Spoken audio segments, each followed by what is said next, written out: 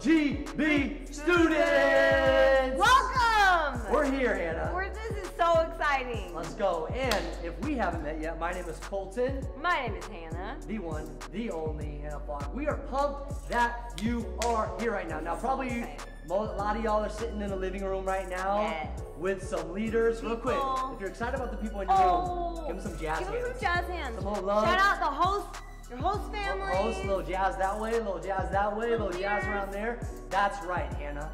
We're excited. Thank you. We're here. Now, here's what we need you to do right now, though, all right? We need y'all to pull out your cellular device. Yep, pull it out. Cellular device. Pull it out, and if you have Instagram, you need to follow our high school channel. Hannah, what is the name of that? BaysideGB.HS. Go follow it. There's some awesome stuff happening there. And you guys, there's this amazing video on there because Colton has a palette of probably like my 3-year-old. Basically level of like a chicken nugget. And so, we made you try some. I thought we talked about, like, as a team, words of affirmation, building one another up. And so we're going to go there right now. Just out of the gate. You have to go watch this. Listen. I think you gagged on just a Chipotle. Yeah, okay. I need to clear some things up by the way. Like, go watch this video. Like, you know me, that's not faking. Like, we're not faking it there, all right? People have asked, hey, is this really you? Yes, it really is. Now, I don't hate Chipotle, people. I don't hate Chipotle. It's fine. I just don't like what was in the burrito. Anyways, Hannah, the joke's not on me today. Not on you. The joke is not on me today, Hannah. I'm pumped about this one. Pumped. Yeah! Get your phone out. Get ready to record because this is called Hot Topics. Let's go. Hey, welcome to Hot Topics. I'm your host. My name's Hannah. These are some of your student pastors, Jarvis. Wagwan. And Kara. My girls. And today, for Hot Topics, we are going to be trying some of the hottest wings in existence from the one and only Buffalo Wild Yeah! Wings. The BWW in the house. Here's the deal. I want to know, do you guys like hot things? I like hot food. Have you tried these before? Never tried these, but it's just another day eating lemon pepper wings from Fire Wings. I'm not phased. You gotta go somewhere here. You gotta go somewhere here to eat them. Oh. I'm going to that place. For the lemon pepper ones? For these boys. Oh, these are lemon I pepper. was like, whoa. These are lemon pepper. Tell us more here. Okay, so you're mentally prepared. I'm here. Tara, how do you feel about hot food? I love hot foods, but not really. Did you read the label on this? Oh, you got, okay. There is a disclaimer label. Please read this, Tara. Warning, blazing sauce. May irritate eyes or skin, Jarvis. That's it? Wash with large amounts of water. Large? Do we have large amounts of water? I'm gonna jump in the fountain outside and just drink the fountain when I'm done. Here's the deal. There are 6 wings in each box. This is a competition. You have a sticker right here. Yeah, put it there. I want to know who can eat through the most amount of wings round by round, eating the whole wing, and it's not just called just Hot Topics because of the food, but because of the topic. So I will ask a question. Your jobs will be to debate and answer it while you eat. This is my favorite thing ever. Let's go! Are you ready? It's gonna be great. Okay, I'll open it up. Let's show everybody. Oh, yeah. Lemon pepper wings. Show It's gonna be great. It's nothing. All right. It's like Here chicken with fingers. Here we go. Round 1. Wing up. Gotta get a drum first. First question. You good? Ready? Roller coasters are one of the greatest thrills of life. Take it back. Go. Tara, what do you say? I hate roller coasters. What? They're the worst. I like my life, and I don't want to end it early by dying on a roller coaster. Okay. Also, I got this. Jarvis? Jarvis, how we doing? How do you feel about roller coasters? I love roller coasters. I love adrenaline. I've been skydiving before. So roller coasters really are nothing, just like these wings are nothing. How you feeling?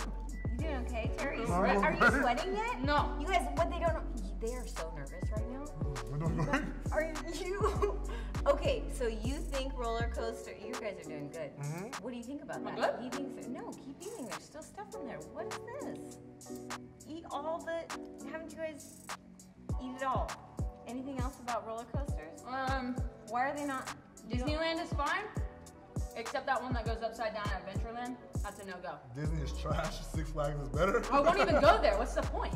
Because Six Flags has better roller coasters. That What means is nothing. happening? Boss, let's go. We're good. Move Okay, on. good. Wing Move down. on. They Nothing. both passed. Here we go. Round 2, wing up. The question is, which is better? Sweet tea, unsweet Oh, tea? I wish I had some sweet tea. Bite. Unsweet tea is trash. It's dirt water. Don't drink it. It's trash. I'm pretty sure Jesus would drink unsweet tea. It tastes like dirt. Like it comes from the ground, just like he made us out of dust. Like it's me. No Bible reference. Yeah. Gotta keep it Christ-like. How we doing? Sweet tea is amazing. If you're from the south, or the north, or the west, or the east, Not true. Nobody in the North drinks that crap. You're shaking. they should. No, I'm good. How are you That's right. feeling? I'm doing so good. Buffalo Wild Wings, that's great sweet tea. So is Chick-fil-A. So is McDonald's. Are your lips burning yet? No, we're good. We're using lemon pepper wings. It's really good. Check it. Eat more. Check it. You're clear.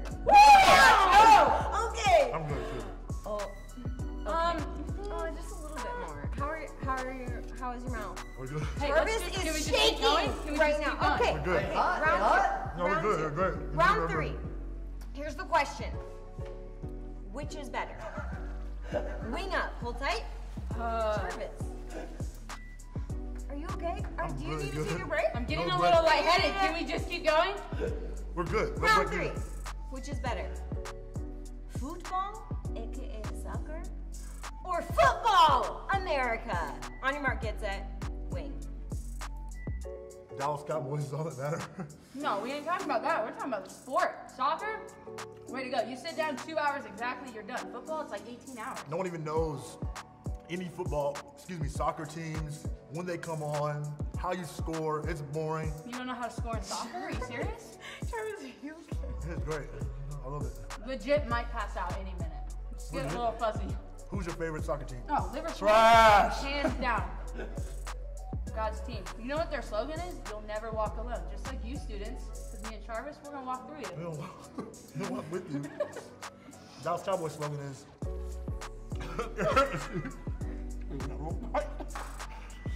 He's joking! Can he do it? It's Can he do it right It's really now? good. I love it. It's positive. Okay. Mouse off. Tara. Keep it going. That's a little Come on. tendon. I don't know how I feel about that. Okay. What about the ends? You guys are leaving all the sauce on the. Okay. Here we go. You both passed round 3. Dude, you're legit crying. There are two. Look at the camera right now. No, it's just fun. It's just I have really let's weak go. tear ducts. I have really weak tear ducts, and it's nothing. Are we good? Like, Okay, here we we go. hit that time limit yet? Round 4. The topic is. Bro, do you want to tap out? No, it's such Let's a. go, girls. We got this. Ah! Are you Boys, guys we're ready? gonna text you needing some Oh. water break. We're still chewing. I cannot proceed to round Bro, 4 hurry up. I'm ready. unless you finish. I almost choked is why the tears are coming down. I'm gonna pass Because my out. life I'm flashed gonna before my pass eyes. out. They're Y'all are gonna have to listening. drag me. I almost They died. are you ready for round 4? Yes. I almost died. All right, here we go. Round 4. No one cares about that. Wing up. Hate my life. No. It was some I'm Could pretty these sure wings be any bigger? a piece of wing went to my lungs. Can you Do just you guys know what I Can you love? just let us go? Ice cream. Ha! That's for sissies. It's nothing. Water's so good right now. Okay, here we You go. know what? Jesus was in the wilderness for how many days? The Round desert? 4. Got this. Topic is Raiders versus Cowboys. Which is better? Go! 5 rings. Let's just start there. All right, I'm gonna start here. If Jesus was here, he'd be a Raider fan. You know why? Who sins more than Raider fans? Jesus hung out with the sinners. I'm being Christ-like. I love that. You can't even think. He's crying! Let's do this. They just have to move cities because nobody wanted them in Oakland. No one We wanted went them to in Oakland. Vegas because who sins more than people in Vegas? We're just trying to be Christ-like. What did I tell you? Cool. I'm gonna go evangelize in Vegas. Here's the 5 deal. more rings. Here's the deal, guys. This has been a great segment. Oh, praise of God. hot topics. But the problem is, Jarvis is currently crying. Yes! And Tara is not. So we have a winner. Woo! This has been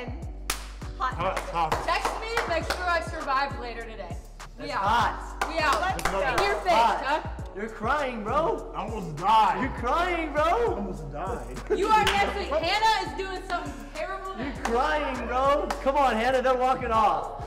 Go get some water. Good luck. He spit it out. He can't handle it. He's drinking a Baja Blast right now. Dang. Jeez, Hannah. This was amazing. Tara is eating a lemon. Hannah's a champ. She's a champ. Tara. Tara. Got a lemon in her What's mouth up, right now. everybody? He's struggling over there. He's drinking a Baja Blast. I have not seen Charvis cry while eating in my lifetime. Let's yet, go, so- bro. Holy cow. Pretty good. All right, Hannah.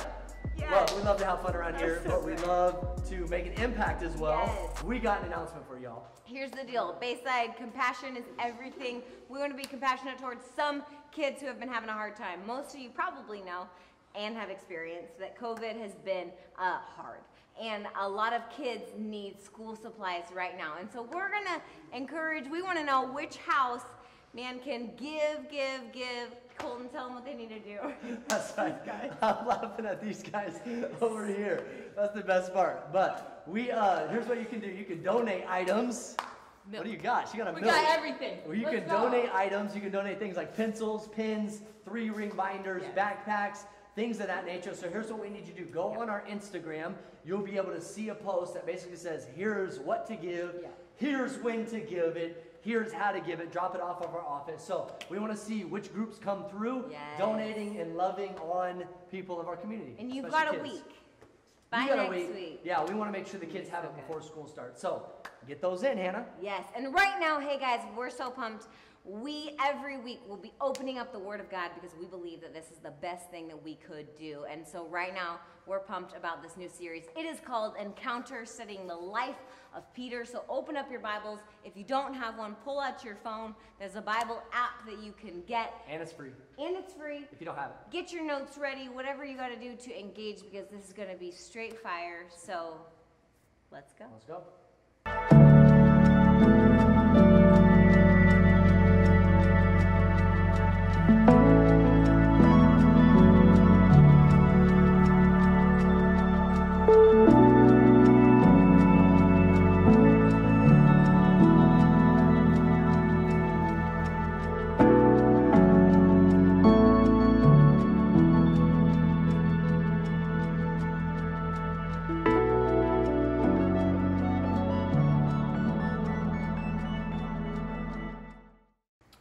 All right, what's up? Just like Hannah said, open up your Bibles, get ready, dive in, because we're going to get after it the next couple weeks. We're excited that we're hopping into the series, looking at the life of Peter.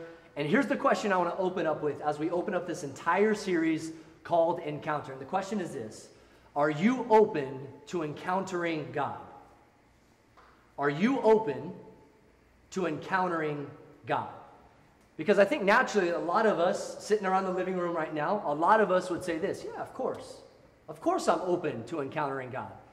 But here's, even though we all say these things, there's a truth to it as well. Because here's what I think.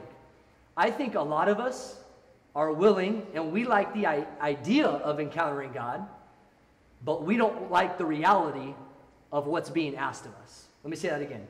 I think a lot of us like the idea of encountering God, but we don't like the reality of what's being asked of us. What do I mean by that? Because here's the definition of encounter, right? Normally we think of the word encounter as a word that's just like you casually meet someone, you encounter them at the mall, you encounter them at church, whatever it may be. But the definition of encounter is this: an unexpected experience. Now, I don't know about you, but I hate unexpected things in my life. I can't stand it. I cannot stand unexpected things in my life. When I come in contact with someone, like I want to know the clothes that I'm going to get to wear, the time that I have to be there, the people that are going to be around, the food that I'm going to eat. Like anything outside of that, guess what? I do not like it. And what that means for me is this: that I don't like encounters then. I don't like encounters. Why? Because it's an unexpected experience in my life. And here's why I say that. Because I think a lot of us, again, like the idea, but maybe not the reality. What do I mean by that? I like the idea, and before I became a father, my daughter's coming up on a year on October 17th. We're excited about it. I like the idea of becoming a father. But guess what? The reality of becoming a father is a whole different ball game, y'all. Let me tell you something, right? I had some expectations in my mind of what it was look like to be a father. Yeah, I know I'm going to change a poopy diaper. That's okay. I still like the idea of being a father. But you know what the reality is? That when I wake my daughter up and she's on the changing table and poop is all the way down her back and it's all over the bed and now it's all over my hand. Guess what? I don't like that at all. I know you wouldn't either, right? I like the idea of being a father. I don't like the reality of my daughter puking on me every 5 minutes and me changing my clothes. I like the idea. I don't like the reality sometimes. I like the idea I knew becoming a father that I was going to lose some sleep. Like, it's okay. Like, I'm a dad, right? We're going to lose some sleep, go to bed a little later, wake up a little earlier. I didn't know that I was never going to get to sleep for the rest of my life ever again, right? You know what I'm saying? Like, I like the idea, but the reality is a whole different game. And here's the reason why I tell you guys that right now, is because if we're being real and being honest, I think a lot of us like the idea of following Jesus, but we don't necessarily like the reality of what Jesus is asking us to say and do. I think a lot of us like the idea of following Jesus. Yeah, Jesus, what you stand for, what you're about, the things that you say, the things that you do, I like that. I support that. But all of a sudden, the reality that Jesus is talking to me, guess what? We don't necessarily like that. Why? Because if you open up the Bible, and I asked you to Luke chapter 5, so just listen with me for a second. In Luke chapter 9, there's a portion of scripture that is titled The Cost of Following Jesus. And as Jesus is walking, it goes something like this. It says this. As Jesus was walking, he says, hey, you, follow me. Or this person looks at Jesus and says, hey, man, I want to follow you. Jesus, I like the idea of you. I want to follow you. And you know what Jesus' response was? He says this, Luke 9, verse 58. Jesus replied, foxes have dens, birds have nests, but the Son of Man has no place to lay his head. What's Jesus saying there? He's saying this. Guess what? You want to follow me? You're not going to be liked by everyone. You want to follow me? Guess what? You're not going to be loved and welcomed by everyone.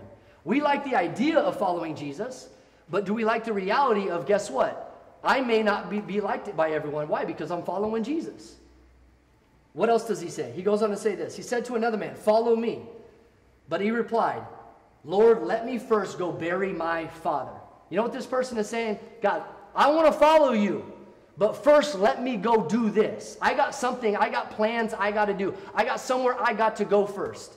We like the idea, but the reality, Jesus is saying, I want you to drop everything that you have in your life right now to do what? Follow me. And he goes on to say this. Jesus said to another man, another man said to Jesus, I will follow you, Lord, but first let me go back and say goodbye to my family. As Jesus said, follow me. What's that person saying? Is that person saying, man, I got something I got to do. Like, Jesus, I want to follow you, but first let me go do this because I have a plan and I have a preference and I have something that I need to do. But I still like it. But guys, do we like the reality that following Jesus is not easy? Following Jesus is a very, very hard thing to do. Following Jesus means, man, you may not be liked by everyone. Following Jesus means, man, everyone might look at me a little differently than they do everybody else. Are you okay with that? Are you open to that? Because here's the question, man, I want to ask you is, man, what's the one thing? What's the one thing that you love more than anything else in this world? What's the one thing? Is it sports? Is it social media, your status? Is it popularity? Is it video games? Is it the relationships around you? Because here's why I bring that up. Because following Jesus means that someday Jesus might ask you to give up the thing that you love more than anything else.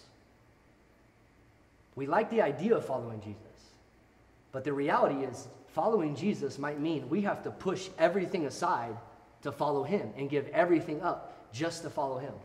Following Jesus is not easy, but hear me when I say this. It's not empty either. Following Jesus isn't easy, but it's not empty either. What do I mean by that? I mean this, students, that if you follow Jesus with all your heart, soul, mind, and strength, that you will find true contentment in your life. I truly believe this. You can search after all the money on planet Earth. You can have the nicest car on the block. You can have the biggest house. You can have the nicest clothes and the nicest shoes. You could be the most popular person in your school. But at the end of the day, you will not be satisfied. I know that for a fact. You will not be satisfied. That's why Jesus says in the Bible, he says this, drink for me and you will thirst no more. He says, you drink for me, you will thirst no more. What does that mean? When you pursue Jesus Christ, guess what?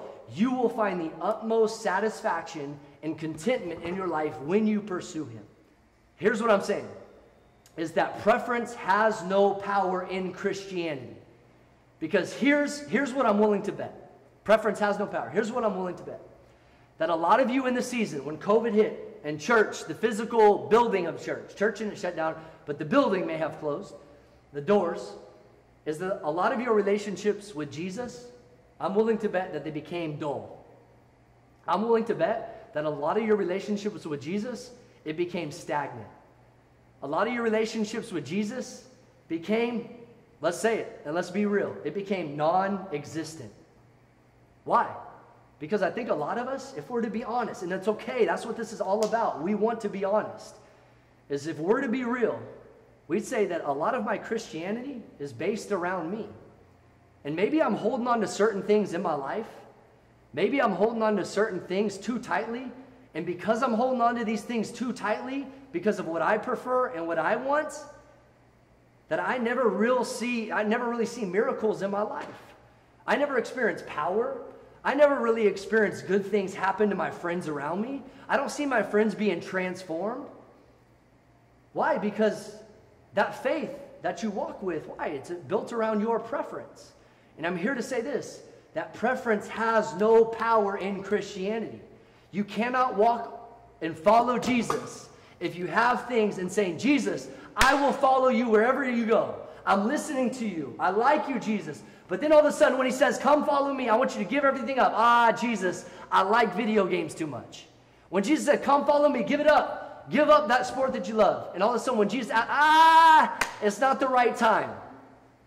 Guess what? There will never be power in your life if you live with that sort of mindset and mentality. It will never be that way.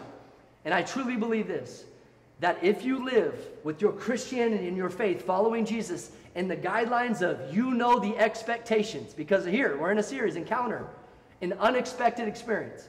But if you live your life trying to box Jesus in and you say, Jesus, I want to do things in the way that I look. I want things to know how I feel. I want the conversations that I know in advance that are going to happen. I want to see it on a plan.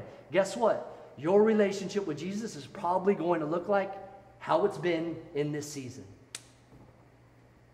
Probably something that's not really exciting. Probably something that's not really vibrant and doesn't feel alive. Why? Because you've tried to put Jesus in the expectation box. When we're looking at the life of Peter, it's a powerful story. And we're going to look at the different encounters that he had with Jesus and how he handled them.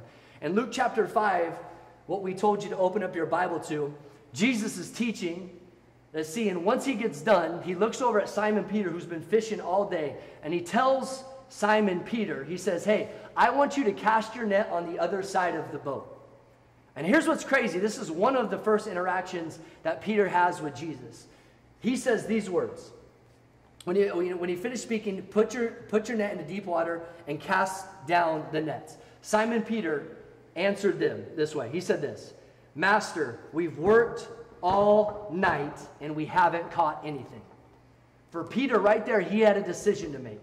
When he encountered Jesus Christ, he had a decision to make. Am I going to live by my preference, or am I going to let and open the door for power to be at hand? Because if it was up to Peter, you know what he would have done? He said, man, I've been fishing literally all night. You know what I want to do? I want to take my boat. I want to go home. I want to kick my feet up, drink a Dr. Pepper, and watch LeBron James win his 4th NBA title. That's probably what Peter wanted to do, right? But you know what Peter decided to do? Is put his preference to the side. And here's what he does. He says this.